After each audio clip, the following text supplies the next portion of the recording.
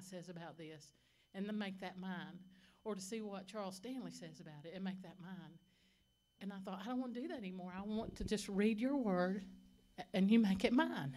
Give me what I need to hear. And once I started doing that, it was completely life-changing, I'm just going to say.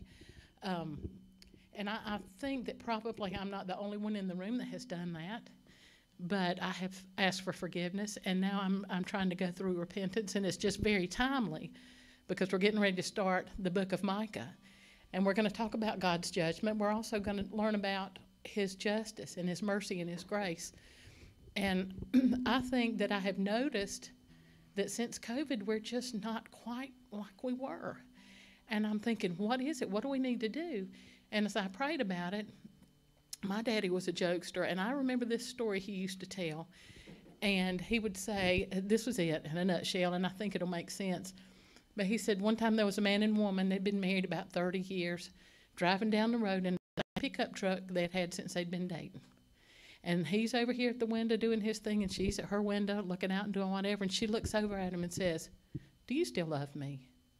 And he said, "Well, yeah. Why would you think I didn't?" She said, "Well, you know, when we first started dating, we held hands, and we talked all the time, and you know, when we got in this truck, I was right beside you, right up under your shoulder. Almost you'd put your arm around me. I was right there with you. And we don't do that anymore." And he just looked at her and said, "Well, I haven't moved."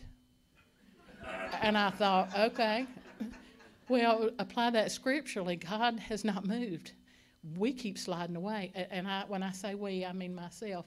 So today's music is going to be a little bit different. We are actually going to go through a series of songs that I'm hoping will be a prayer, because maybe somebody in this room is where I was and still am. We cannot have revival and we cannot have an awakening unless we have first a time of prayer for forgiveness and repenting in my heart. So I want us to sing this song. You don't know it. I'm going to tell you right now, you don't know the first song. And we're going to sing through the verses, and we're going to ask you to join us on the chorus. It's an easy song. We'll be singing it for a few weeks so that we can teach you the whole thing. But the chorus starts with, "God, would you forgive us? Find us on our knees. Come show us what our church can be." And I think maybe as a whole, we kind of need to think, what is it? What is it that's missing? Did the Holy Spirit just cut me off because I was talking too much?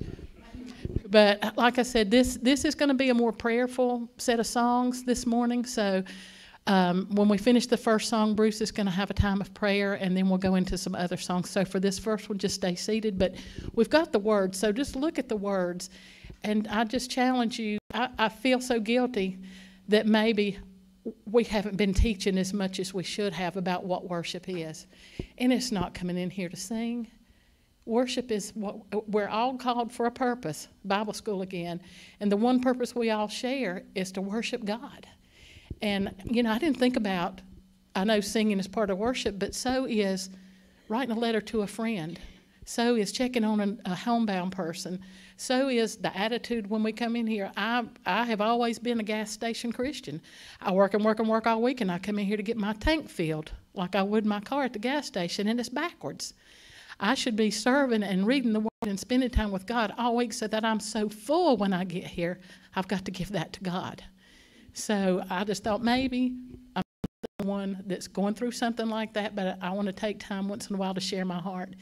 And I hope this song will resonate with you. And if you feel like coming to the altar at any time during the service, come down here. Don't let it, are people going to look at you funny if you walk down? Yeah, I'm just going to go ahead and say it.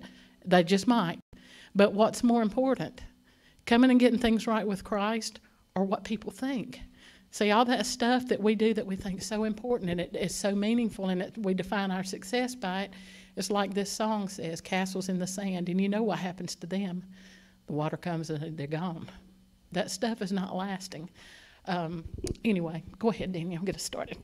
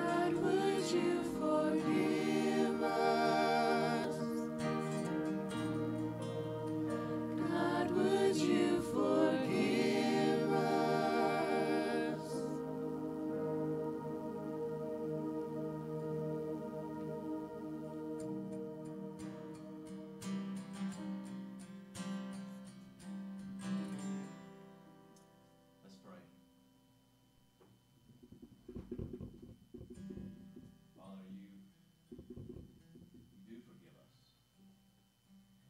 You forgive us because we have access to you through your Son, Jesus. What a great joy to know the Savior, to have that relationship. Nothing can separate us from your love. And Father, with that great love that we have access to comes great responsibility, great realization, Lord, that we have been created for a purpose. That is to know you, to walk in that fellowship, and to understand that there should be no one more important than you in our lives. You're great and you're holy, God. That relationship with you, and we're held accountable as your church. We're held accountable as West Oxford Baptist Church with what we do in this relationship, and what we do. How does the body treat the head? How does the body respond to the head? It's so easy, Father. It's so easy to be distracted. It's so easy to become Americanized, where we just put you in this box and we just want to have this view of Christianity that does not line up with what the Bible says. And oh, Holy Spirit, we need you to be poured out in our midst. We need to be able to walk in the freedom and the power of the Holy Spirit. I'm afraid that a lot of us are in bondage. We don't even know it. We're in bondage. We don't know it. We think that everything is fine and we're living life and doing our thing, but we're not seeing the power of the Holy Spirit. We're not really living surrendered lives and sacrificial lives. We're living lives according to what we want to live, how we want to live it. But it's not what you want to do. What you want to do through us, and make yourself known, just to enjoy this relationship, just to be able to be comfortable opening up the Word of God and being still and allowing you just to speak to us as your children. So I pray that this church will be different. It will start today in the service as the Holy Spirit comes and opens up our hearts and gives us ability to see and to respond to your work in our lives. Father, that we would be people surrendered to you and empowered by the Holy Spirit. And as a result, we would see this renewal take place. We would be different. That we would think differently. That we would desire differently. And as a result of that, we would start having conversations with people. That you would begin to put people in our path to share Christ with. We would see people being transformed by the gospel. But it has to start with us. Every single believer in this room, every single member of West Oxford Baptist Church has to take ownership of it. Not in our own strength, not in our ability, but in the grace and mercy and the power of the Holy Spirit. May it start today. Oh, Holy Spirit, may you peel back the layers. May you start pouring in that freshness, that longing, that sweet spirit that takes away our reputation, removes pride, anger, bitterness, laziness, worldliness. Take it away. We would be renewed with the Holy Spirit. A fresh sense of the love of Jesus. A fresh desire of seeing lost people changed by Jesus. We worship you today, Spirit and truth. And all people said, Amen.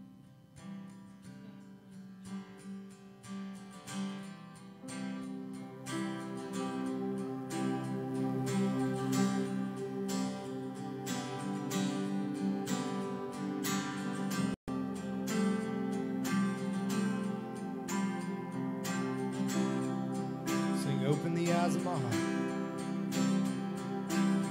Open the eyes of my heart, Lord. Open the eyes of my heart. I want to see. I want to see. Open the eyes of my heart, Lord. Open the eyes of my heart. I want to see. I want to see you high.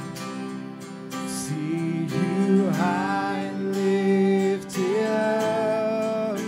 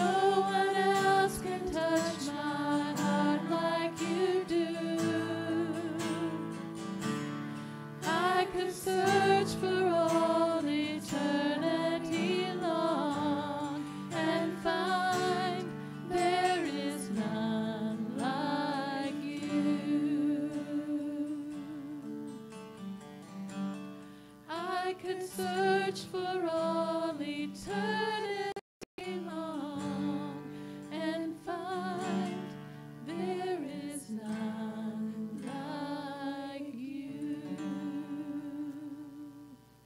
And thank you. You may be seated.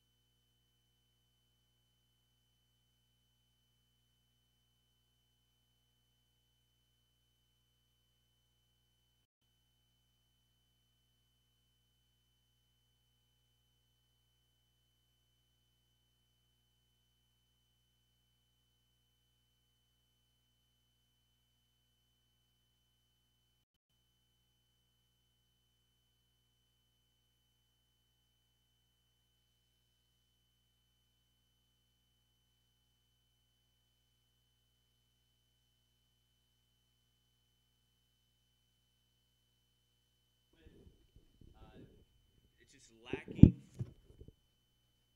in the presence. We're lacking a sense of the presence of the Holy Spirit. The power of the Holy Spirit going through us, because, you know, the way I understand it as a Christ follower is that the presence and the power of the Holy Spirit should not be a strange thing to the church. It should be a common occurrence that when we come to church, when we get to this place, there's nothing special about this building. What makes this place special is the people, right? It's the head is what makes the body of Christ special, Jesus Christ. And we only come to the Father through Christ by the Holy Spirit. And so because we're believers, God in His sovereignty planted this church. God planted West Oxford Baptist Church. And He still has a plan and purpose for her to go out into the highways and proclaiming the gospel, making disciples.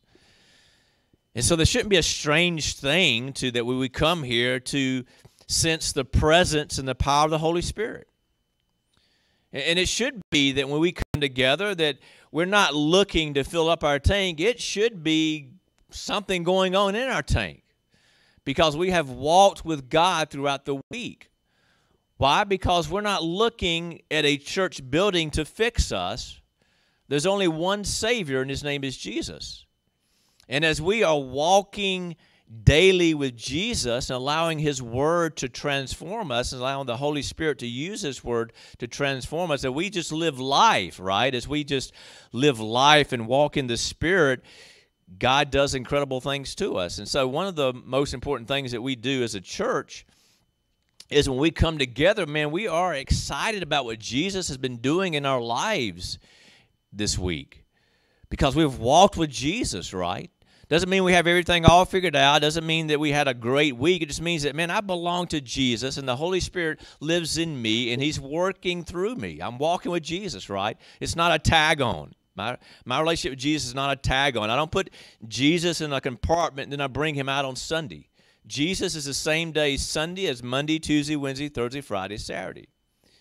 And then I come together as a body of Christ to be reminded. And so open up your book, the Bible, to the book of Micah. The book of Micah. Let's look at what God wants to say to His people. You know, Micah was nobody special.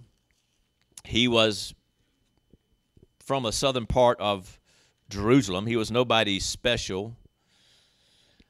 But he was somebody that God chose to go and proclaim the word of God to, from the book of Micah.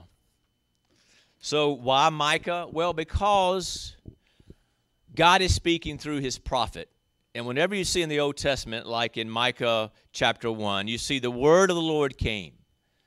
So the Jews never questioned that when you see that they were speaking for God. The Jews never questioned it. The Jews would not question that Micah is the word of God. Why? Because it was spoken by Micah. So the word of God, when the prophet spoke, they knew that he was speaking for God. And so God raised up this prophet to speak forth the word of God. So why Micah? Well, because Micah is in the Bible, and it's the eternal word of God, and it has a word for us. Some people say, well, I read Micah. I've been reading Micah, and I encourage you to read it over and over as we walk through this book together, as we spend weeks going through the book together. And some say, well, it kind of goes back and forth, It kind of goes judgment, salvation.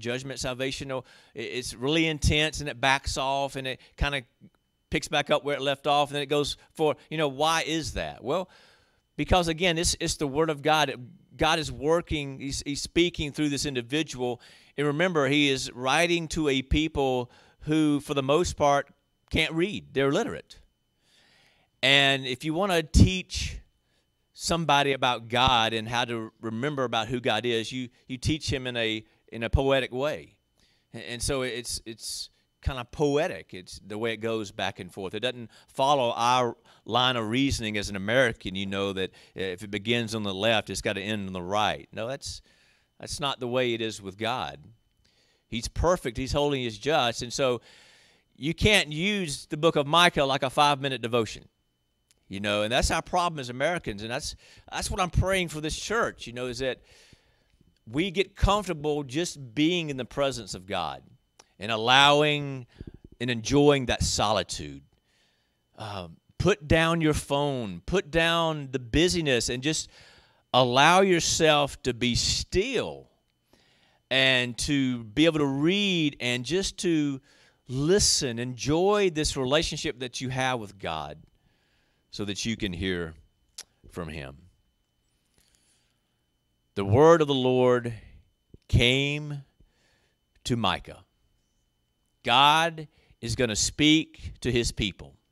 He's going to speak to the northern kingdom, and he's going to speak to the southern kingdom. And if you know anything about history in the Bible, you will know that this great nation of Israel became divided, as you see in this slide here, right? Why did they come, this great nation, this one people under God to follow God, right? They became divided. Why? Because of sin. And it started in Solomon, right? He had everything. The guy had all the wisdom of the world, the wisest man who ever lived, but yet he allowed sin to creep into his life. He allowed the things of the world to damper his relationship with God, that clouded God out, that deadened God. And as a result, he had consequences of that sin. It would come through one of his sons. One of his sons would eventually, not listen to good advice, and he would listen to the wrong advice. He wouldn't be listening and following God. And so as a result, he listened to man and not God. As a result, the kingdom got mad, and the northern kingdom got mad and split off from them. And they became two kingdoms. And so you had the kingdom of Israel to the north, and you had the kingdom of Judah to the south. Basically, it just existed of two tribes, Benjamin and Judah. And so this is a context that we find the book of Micah. And as I was praying about, God, what do you want to what book of the Bible, what do you want to say to us? Why the book of Micah? And I love the question, and this is a question we're going to ask ourselves every time we're in the book of Micah, is who is like Yahweh? I mean, that's what Micah means. It's who is like Yahweh. In other words, who is like our Lord? Now, you can only ask that question if you truly belong to Jesus. If you belong to Jesus, you can walk around saying, who is like the Lord? And the Holy Spirit's going to say to you, nobody. There's only one God under heaven. There's only one supreme. There's only one sovereign God. There's only one, and there's only one way to this God, and it's through Jesus. And if you know that, that means you have the Holy Spirit. That means that you have to follow and be who you are. That you're a child of God and you are to follow this God, because life is not about us. It's no, 2022 is no different than 531 BC. It's still life. There's still God. We still have a plan and a purpose. And what happened here with the nation of Israel, the northern and southern kingdom had abandoned God. And they're going to reap what they have sown. Pray with me. Holy Spirit, I pray to be removed from this pulpit so that the people can hear from God Almighty.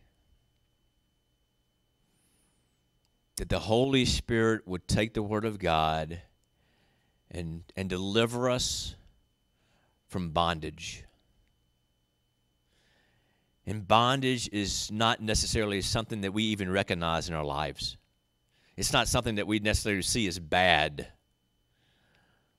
But bondage is anything that is not the freedom of the Holy Spirit. And God, you want a people that are free. And money has nothing to do with freedom. The things of this world, what we think means freedom, has nothing to do with what you think is freedom.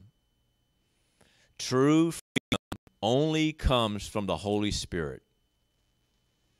And so I pray that you would show us that today. I pray that as a result of your word that we would sense the direction and leadership of the Holy Spirit.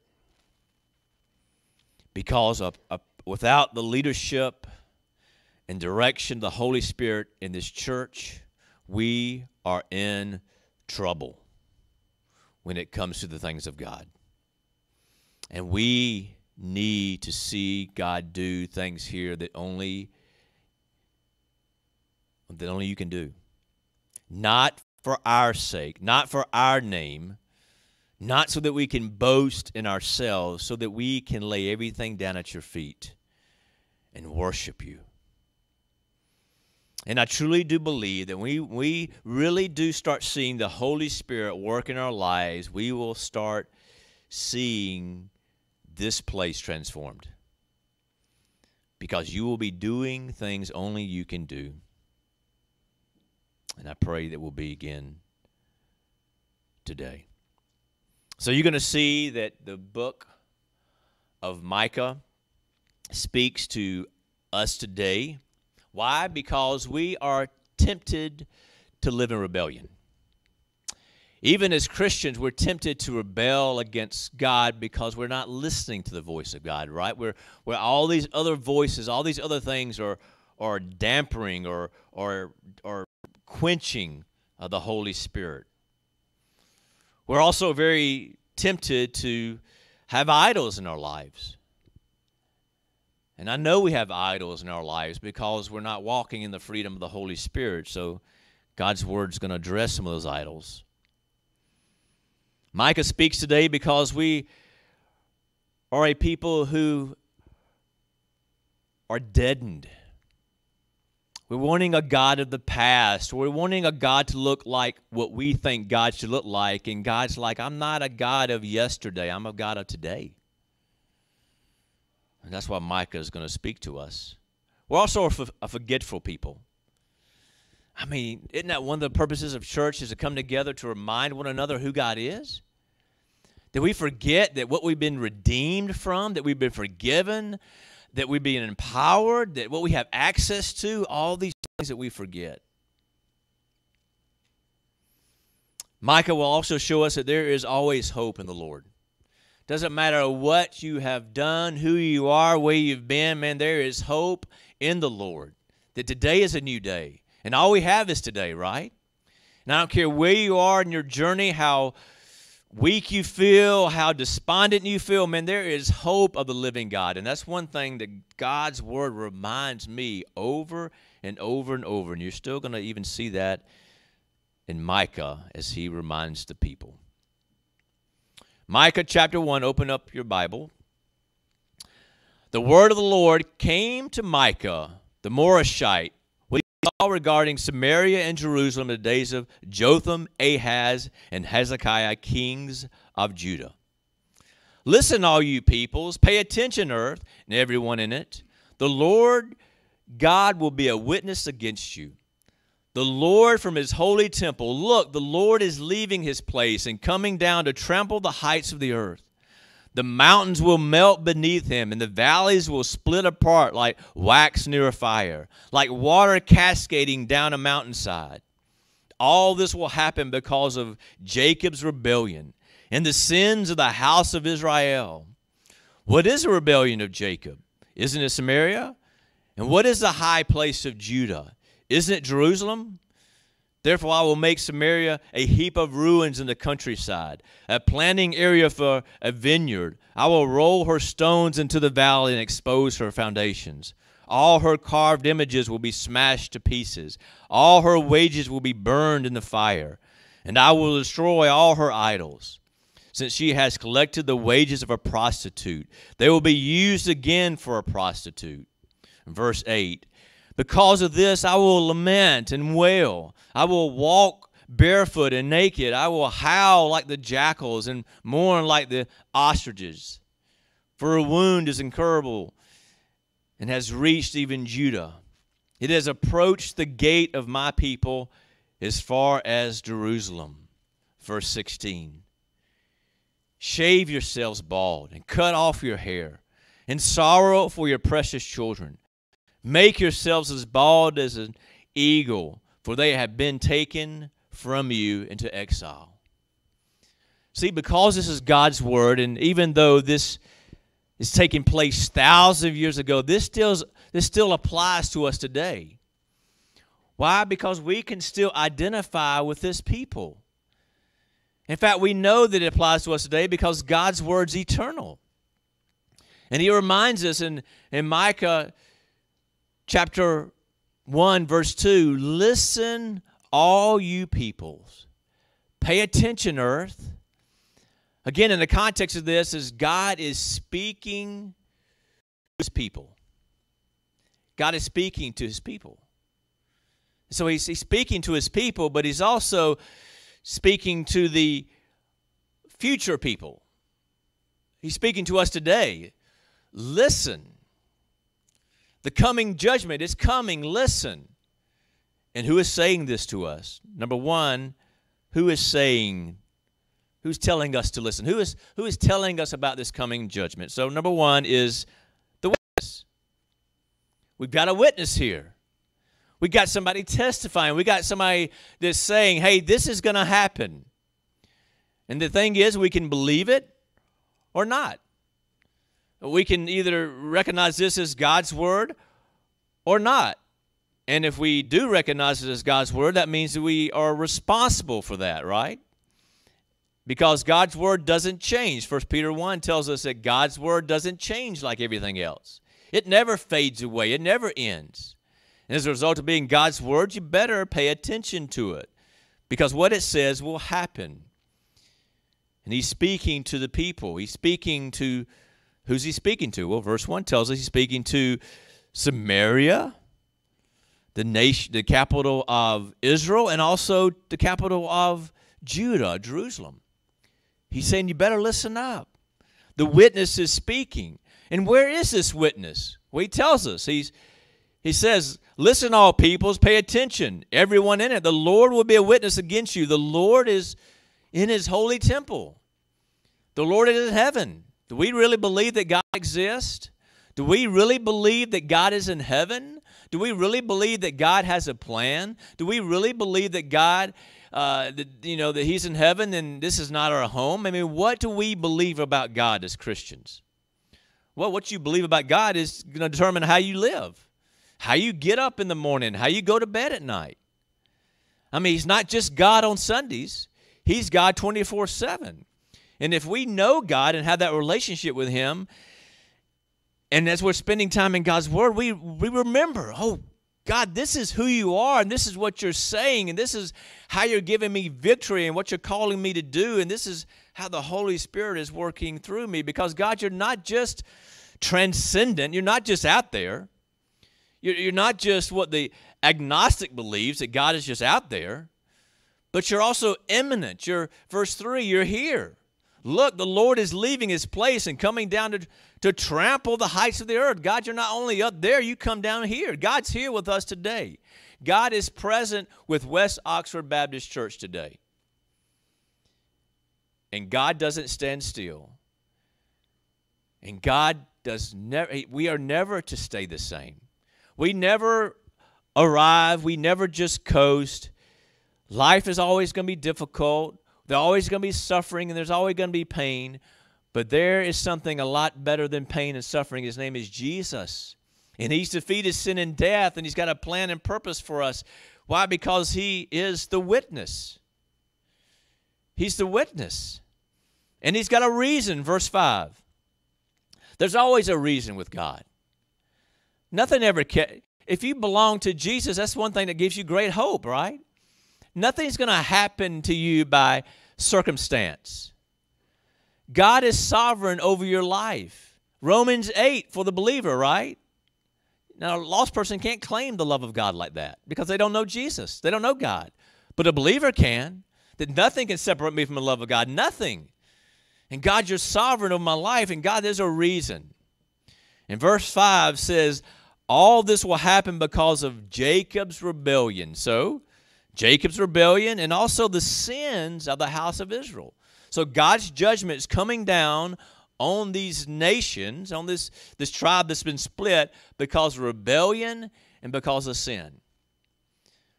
How long does it take for you to walk with Jesus until the point where you become sinless? It's not going to happen, is it? I mean, why did Billy Graham take his last breath in a way that didn't bring shame to him? Because he realized that apart from Jesus, I'm a rebel, and he realized that apart from God's grace, I'm a sinner. And he walked humbly with his God until he took his last breath. That's why there's no sexual immorality or no financial disgrace. None of that came across him. You can't say that for very many people. I mean, we will be disappointed in human beings because they are sinners and rebels. But our hope is not in human beings. Our hope is in the risen Lord Christ. And that was the problem here. They had forgotten God. So there's a reason. How do I know the reason of God? Because God's word tells me. If you're reading Micah and you don't know the history, maybe you don't know the reason why they're in this predicament.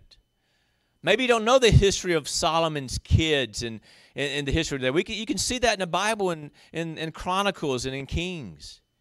You see the sins of Israel. You see how they abandon and walk away from God. You see how they put people in place instead of God. You see how they focused on the wrong things, how they followed after the wrong gods. And don't we see it today in our lives? Don't we see us putting our hope in politics or our money or our reputations or our ability or our health? Like a jackal and like an ostrich. Have you ever heard an animal wail or you ever heard a bobcat scream? And it would scare you to death, right? You come running inside. Oh, what's going on? I'm scared. What's that noise? I'm bothered by it. And we're walking around doing our thing right. We're not bothered by our sin and our rebellion. Then we're definitely not going to be bothered by other people's sin and rebellion. And if the church doesn't get it right, we're definitely not going to be concerned about how lost people are living. It's going to be, the mentality is going to be, well, it's us against them. I'm like, no, it's God, period. That's it. It's just God. And he has a plan and a purpose, and he wants to be worshiped and adored, and that's why we're here.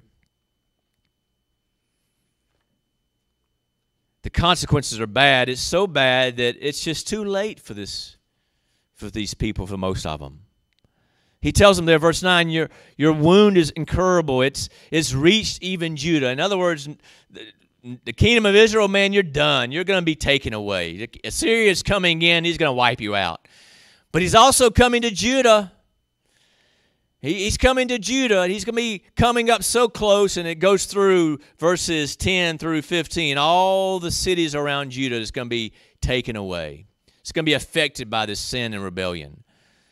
And he comes up to the gates. It comes up to the very important place of Judah, the place of decisions and the place of commerce and all this. It comes up to the gates, and God in his sovereignty says, not yet. Not yet. It's going to come up to the gates, but I'm not going to take them away yet. I'm still going to give them time to repent. But it's not going to be until the year of 586 that Judah will be taken away. The reminder to the people is like Isaiah during around this same time. Isaiah 42, I am Yahweh, that is my name. I will not give my glory to another, or my praise to idols. And it still applies today, right? God doesn't change. And God would not share his glory. You know, if I make it about myself, if I make it about what I want, that's sharing God's glory, right? And God's like, listen, Bruce, it's not about you. It's not about your glory. It's about my glory, and I don't share. But I promise you, Bruce, if you will submit to me, if you will recognize that and humbly receive that and let my glory shine through you, that where I am glorified, you will benefit as well. And you'll have that peace and that joy and that contentment like none other, because you'll see God working through you in a powerful way. Most of you have heard of Matthew Henry. He was a late Puritan. He said this, pride makes a god of self. Covetousness makes a god of money. Sensuality makes a god of the belly. Whatever is esteemed or loved, feared or served, delighted in or depended on more than God, that whatever it is we do in effect make a god of. And you can't depend on God with 5 minutes a day. You can't say that you're walking and really depending on God if you just basically give him what's left over. You know, if you're not abiding in that vine on a daily basis, if you're not allowing the Word of God just to speak to you, as Tina said, and that takes time. You know, if you want to have Micah speak to you, then it's going to take more time, because it's going to be, you know, it's written a long time ago to different people, and you've got to first kind of figure out what's going on in the text before the Holy Spirit can say, well, this is how it applies to you. That takes time. It takes solitude. It takes just seeking God and enjoying his presence, allowing his word to speak to you. See, the problem is it's not that we don't really have idols today. The problem is we have more idols today than they had back then. See, the reason we have trouble recognizing our own private idolatries is not because we don't have any false gods anymore, but because we have so many. So many that distract us from who God is. It's like, you know, we come together on church on Sunday. It is not about a performance, is it? If it's about a performance, it's all about, okay, how did it make me feel? If I'm coming to church looking for a performance, and listen, I want good church too, just like anybody else. But if I'm coming to church looking for performance, I'm going to judge God based on how I feel. And God's like, it's not about that. It's not about a performance. I mean, God tells us in his word, listen, I don't care about your performance. If you're not right with me, then forget it. If your worship it's not an overflow of your walk with me, forget it. If you're serving in nursery, or you're preaching and teaching, or if you're just whatever you do, whatever you do for the Lord is not an outflow of who he is, we can forget it.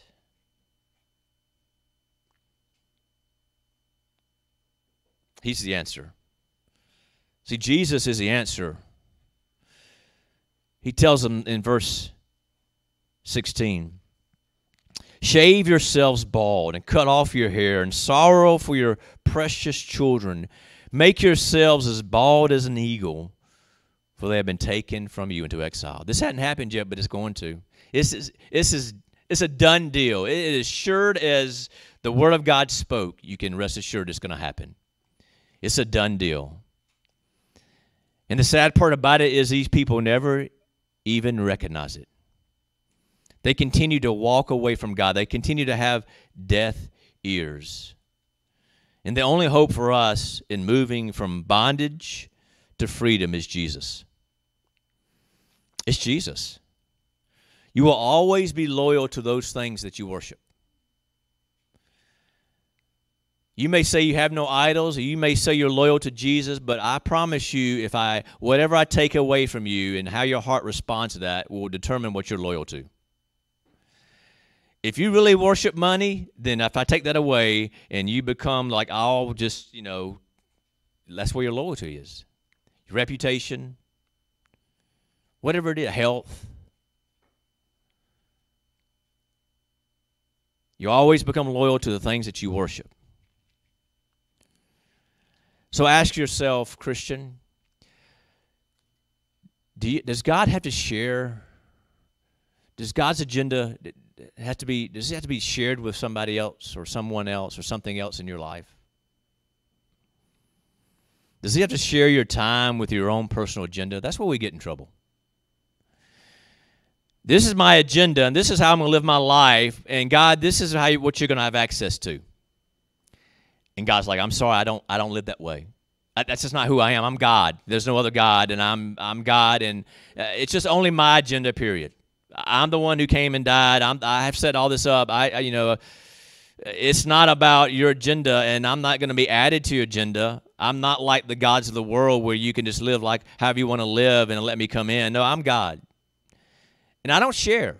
Because I'm God, and I'm the only one that can truly give you what you're looking for. I'm the only one that can truly give you that love that you're looking for, that joy, that peace, that contentment.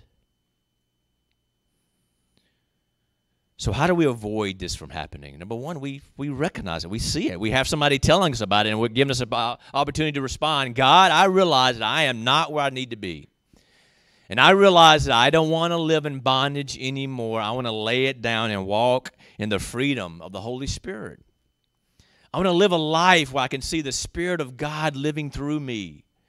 It's not just something that happens out of the blue. It's a daily thing where I'm seeing and walking in the presence of the Spirit, because it's what God promises us. Listen, the presence and the power of the Holy Spirit in a church is not only for charismatic churches.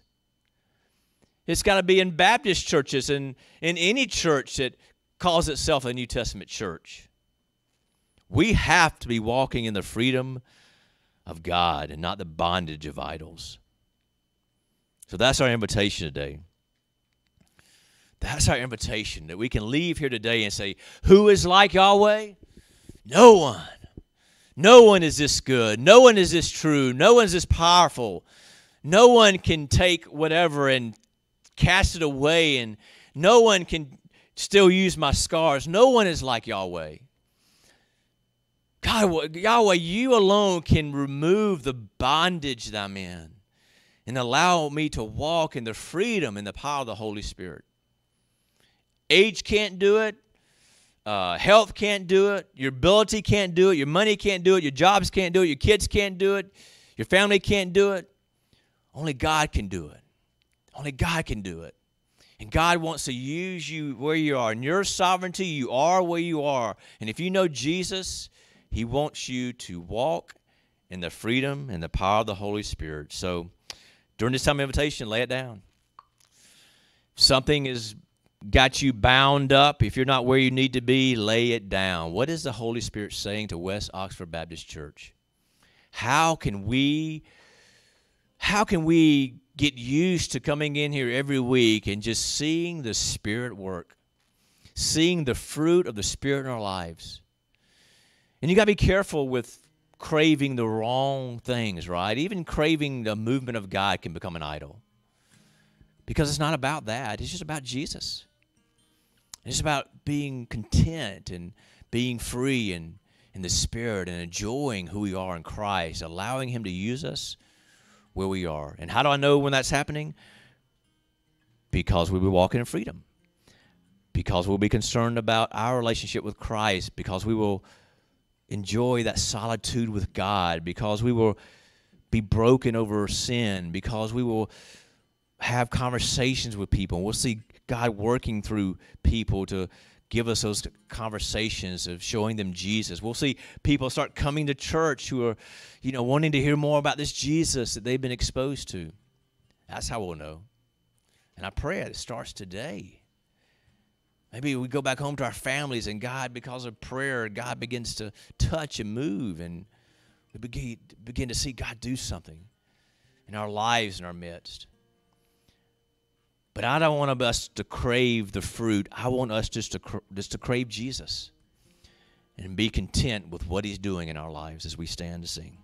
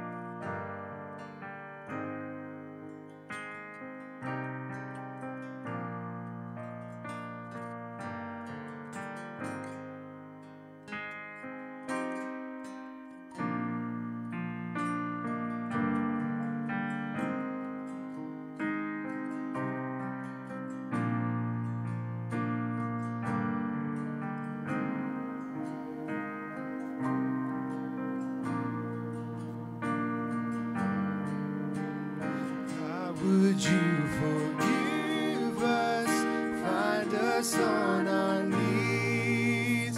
Father, come remind us what your church could be. Oceans of your justice, mercy like a stream, heaven spilling over, flooding through our streets.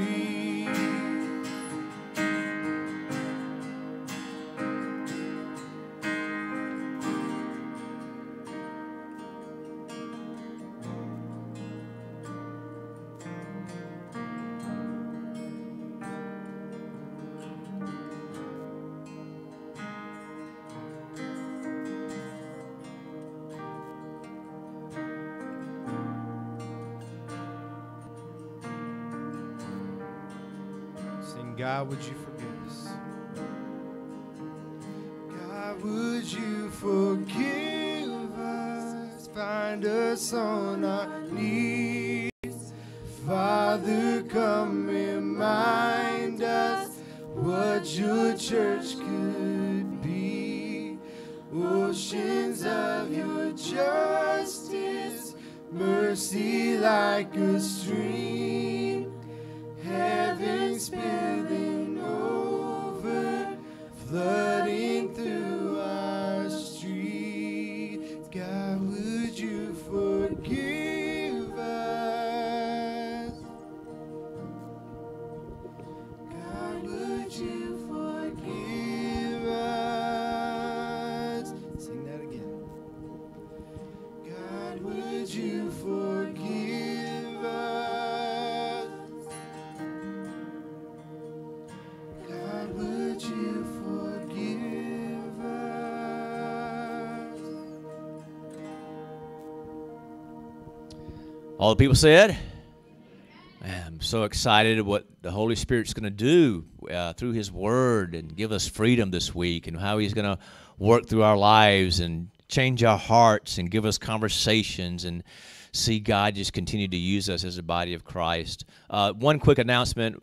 We are taking a team to Kentucky. In fact, I know somebody who lives there, and they still do not have water. They have power, but no water. So we're, in God's grace, able to take a team.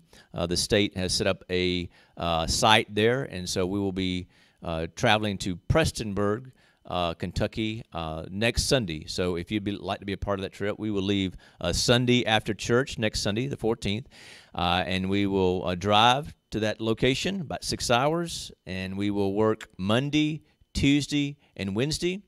And then we will come home Wednesday afternoon, so we'll be back in your beds wherever you live on Wednesday night back. So, again, there's no skills needed. I'm sure at this point they're still just having a lot of what they call tear out, debris removal, stuff like that. They're so inundated with materials, and so we'll probably be doing that. I will know exactly what we're doing. By this week when I call the site and say, okay, how caught up are you, and what we'll be doing. This is the number of people I'm bringing, and this is our skill level. So all skill level are available. We will leave here and come back, and I can give you more details of that. But if you'd like to go, you can let me know today, and I can add you to the list there. Anything else? All right, let's pray. Father, we come to you and thank you. Thank you for the testimony of your grace and your mercy in our lives. Father, I thank you for what you're doing through your people in Kentucky as they're living out the freedom of the Holy Spirit. They may have lost everything, but they know Jesus. And they're looking at all that stuff, and they're like, you know what? I've got Jesus, and everything's going to be okay. And do you know Jesus? Do you have that hope?